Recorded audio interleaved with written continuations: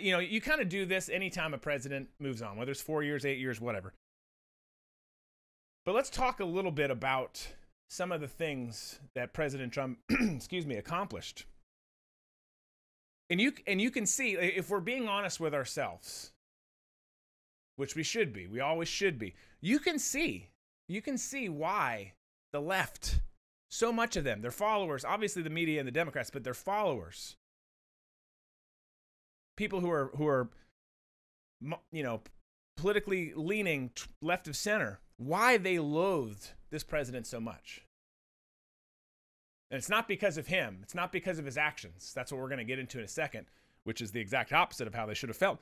But you can see why, and it's because the mainstream media never celebrated his many, many accomplishments. And they weren't just accomplishments for conservatives. Some of them were.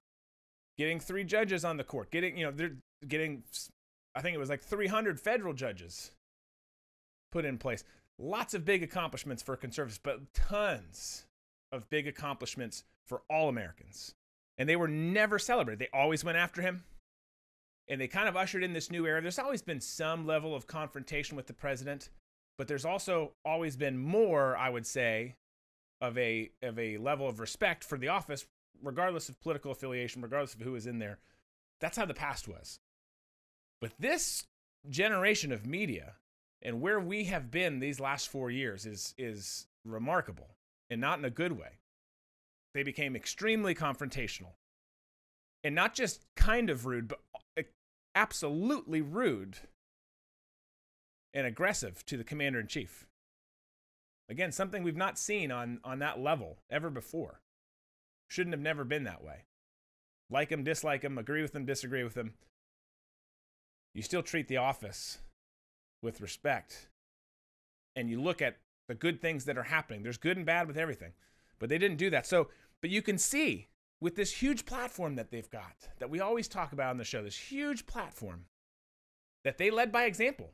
In this case, just a really bad one. Hate this person. Here's why you should hate this person. He's this, he's that.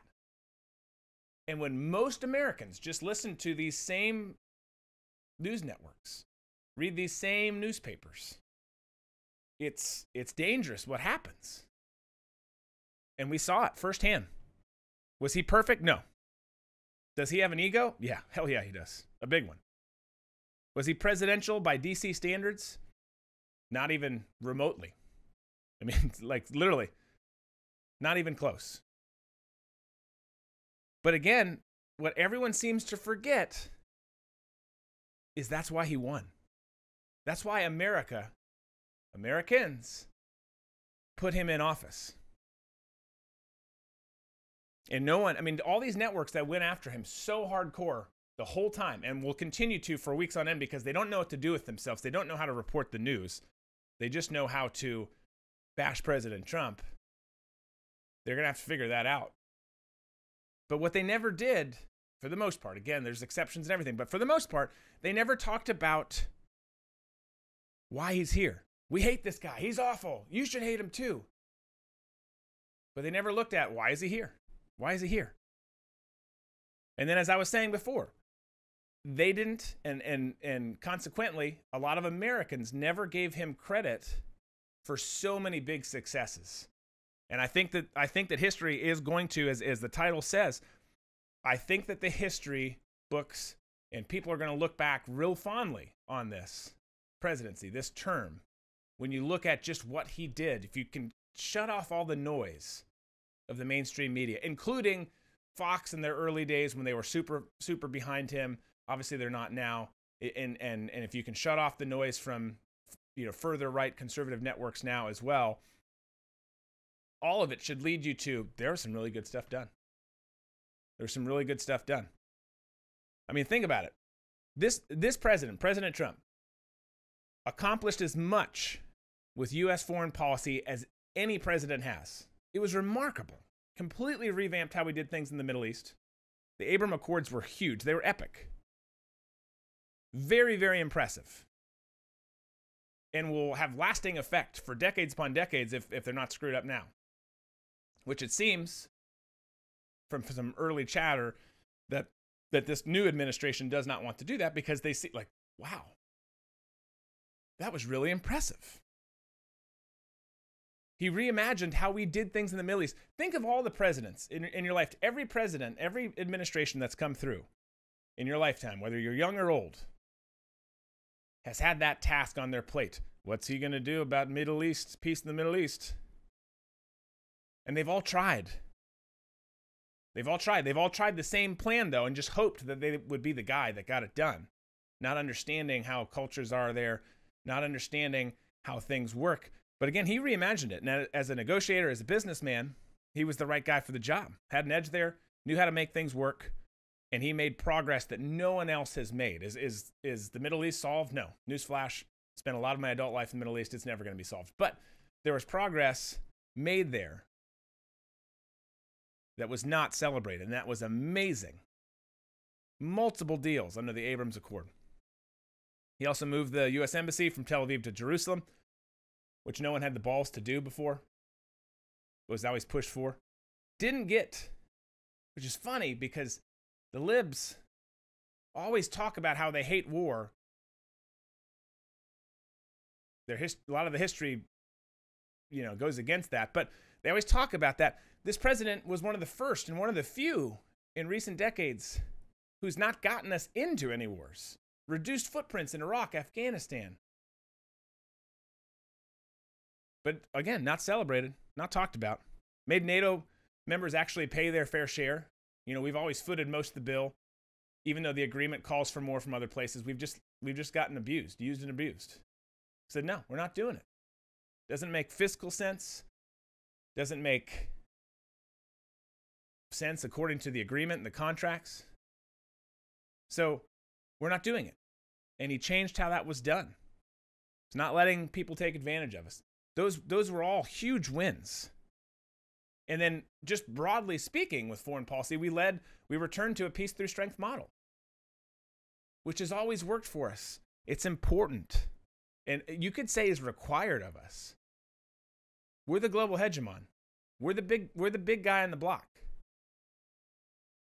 That's what's expected of us. That's what's needed of us internationally. Keep things in check. Oh, don't do that. There will be consequences if you do that. If you do it this way, if you just calm down for a second, we'll work with you. We'll help you figure this out. We're not gonna do anything crazy unless you do something crazy. And it's worked. It's been remarkable how it's worked. He broke up NAFTA, crappy trade agreement. Even Biden saying the U.S. MCA is better. Tons of other great stuff in trade. The economy here, obviously in the U.S., was legendary. Before the virus, it was completely legendary. But even after, you got to remember too, the surges that we've seen even after the virus or during the virus, whatever you want to say, are pretty damn impressive too. The third quarter this past year was a record during the virus. So he did a ton there. Did a ton for minority communities. The numbers prove it. You look at unemployment, the jobs numbers, all that stuff. You look at the response and how he improved with all those different communities across the country in this election. Because there was real work done there. Not promises that you see in these Democrat stronghold states or specifically down to the city level where they've been telling these promises to these communities forever that do need help. There's a lot of communities that do need help. And they say, hey, we got your back because it's an election year. But we're not going to do anything. But trust us. And then nothing happens. And then they slam insults at conservatives, at other, groups, race or religion, what have you, as the elections draw near. And then they do the same thing again. Rinse and repeat. And some of those cities, literally for 50, 100 years, have not even tried. Well, what if we try letting someone else have power? No, they haven't tried it. The results have been the same. Shocker. So he did a ton there. And you could say, most importantly, this won't be talked about in the history books. The Abrams Accord, some of this other stuff will be.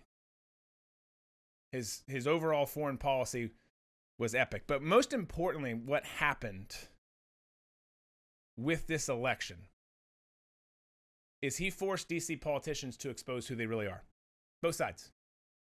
Both sides. He forced big tech to show their hand, as they are very clearly doing right now. If you're not seeing it, you're missing it. It's happening. It's real. It's disgusting and terrifying all at the same time. But the system's been exposed. These people, whether it's DC elite, politicians, big corporations, big tech, they're really good about saying it. But they don't care about you. They don't care about America. They care about themselves. They've got a system and a game that props them up and doesn't help us. It just doesn't. And it doesn't matter what side you're on. You should see it that way. There's very few, and there's some good ones, but there's very few politicians in DC who are actually representing their constituents, owning up to their promises. No, they get there, and some of them started off with great intentions, but you get there, you get caught up in the machine, and then it becomes about you, your career, your job. Where can I butter my bread next? Oh, here, I'll get some money there. I'll do this.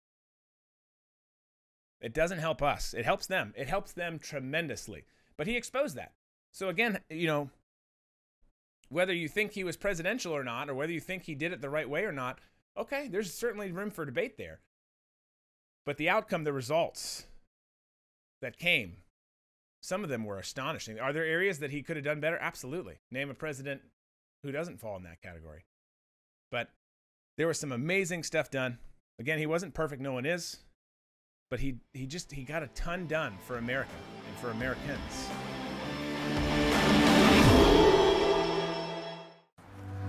America's under attack, and they're all around us.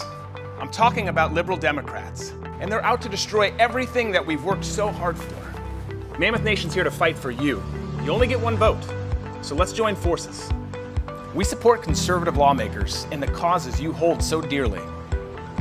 We stand behind our police, veterans, the Second Amendment, and much more. We need your help, so join today.